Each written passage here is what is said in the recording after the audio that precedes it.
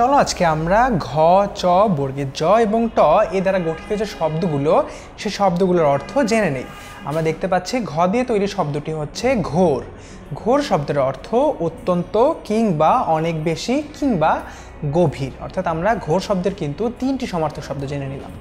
এরপরে রয়েছে চকচকি, অর্থাৎ বন্ধুরা দুঃখিত বন্ধুরা, এই শব্দটি হচ্ছে চকাচকি, অর্থাৎ শব্দটির অর্থ হচ্ছে হাঁস জাতীয় পাখি, অর্থাৎ চকাচকি শব্দটির অর্থ হাঁস জাতীয় পাখি। এরপরে রয়েছে চিনচিন। চিনচিন শব্দটির অর্থ অল্প অল্প ব্যথা বা জ্বালা বোঝায় এমন শব্দ। আমরা কিন্তু ঘ এবং চ দিয়ে তৈরি শব্দগুলোর অর্থ জেনে নিলাম।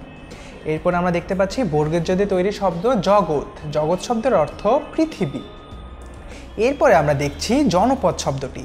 জনপদ শব্দটির অর্থ যেখানে অনেক মানুষ একসাথে বসবাস করে, অর্থাৎ কোনো লোকালয় কিংবা শহর, এগুলোকেই কিন্তু আমরা বোঝাচ্ছি জনপদ। তারপরে চলো আমরা ট দিয়ে তৈরি শব্দ দেখি। ট দিয়ে তৈরি প্রথম শব্দটি হচ্ছে টনটন। টনটন অর্থ যন্ত্রণা বোঝায় এমন অনুভূতি, অর্থাৎ যন্ত্রণা বোঝায় এমন অনুভূতিকে আমরা বলছি টনটন। এরপরে আমরা দেখতে পাচ্ছি টহল শব্দটি। টহল শব্দটির অর্থ পাহারা দেওয়া। এরপরে চলো দেখি টেপা পুতুল। এটার একটা অনেক বড় অর্থ দেখছি, চলো আমরা ঝটপট পড়ে ফেলি। টেপা পুতুল শব্দটির অর্থ কুমোররা নরম এঁটেল মাটির চাক হাতে নিয়ে টিপে টিপে নানা ধরনের ও নানা আকারের পুতুল তৈরি করেন।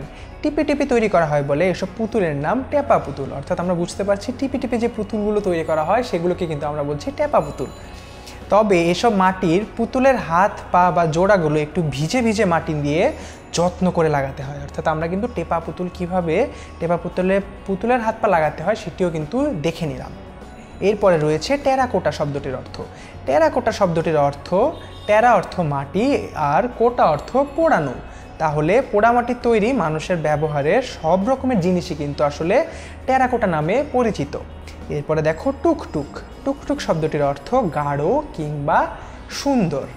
এরপরে দেখো ট্রেনিং শব্দটি। ট্রেনিং শব্দটির অর্থ কোনো বিশেষ বিষয়ে শিক্ষা দেওয়া বা নেওয়া, অর্থাৎ কোনো বিশেষ বিষয়ে তুমি শিক্ষা দিলেও সেটি ট্রেনিং, কিংবা কোনো বিশেষ বিষয়ে শিক্ষা নিলে সেটিও ট্রেনিং।